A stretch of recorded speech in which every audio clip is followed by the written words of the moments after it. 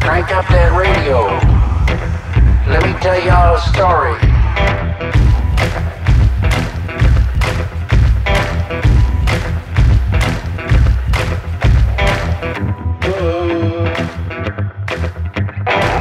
Them coming from all around, flying down that wide highway, coming like crowds, like never before.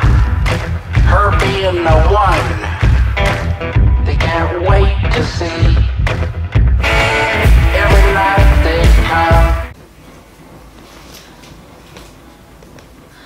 I don't even know how I got there.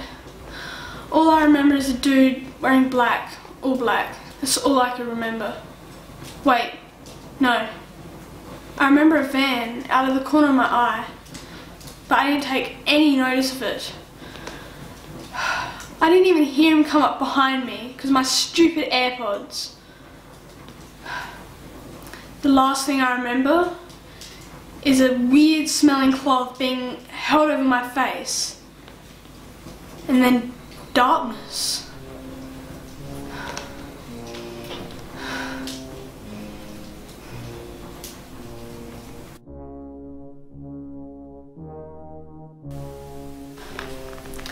When I woke up, all I could remember was sitting against a stone wall in an underground cellar. I felt terrified. I had no idea what was going to happen to me. I listened, but I couldn't hear any people about. I slowly stood up and checked out my surroundings. I walked over to an old door and tried to open it without any luck. It would not budge. The only thing I could hear were the sound of wind chimes from the surface above and a cold breeze coming through the small holes in the door. When I was down there alone, it felt like days, but must have only been hours. My legs were aching from the stone cold floor and my mouth was as dry as anything. I remember being surrounded by bottles and bottles of what looked like wine. It's weird how when you have water that you can grab at any time, you don't always reach for it. But when I had none available, all I could think about was where my next drink was coming from. I put my thirst off as long as I could, but when I couldn't handle it any longer, I took a sip from the nearest bottle. I spat it out immediately. It tasted disgusting. I was just so focused on getting out of there alive.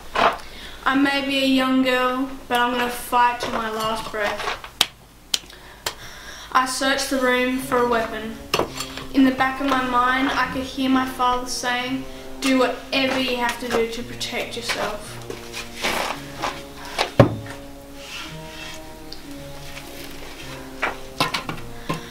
I found a few different items that I could use as a weapon, but nothing felt right.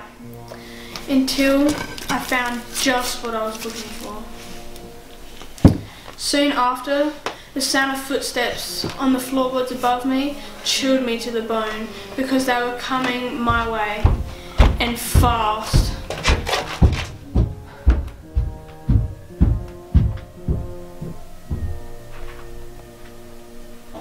I had the metal pole gripped firmly in my hands as the lights went out. I remember his footsteps slowing down every time he got closer and closer to the room that I was in.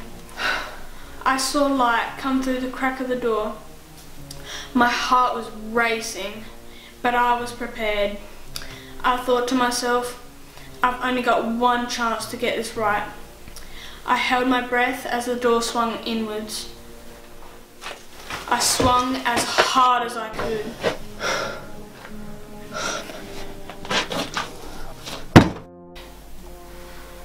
I didn't mean to kill him, but self-defense is self-defense.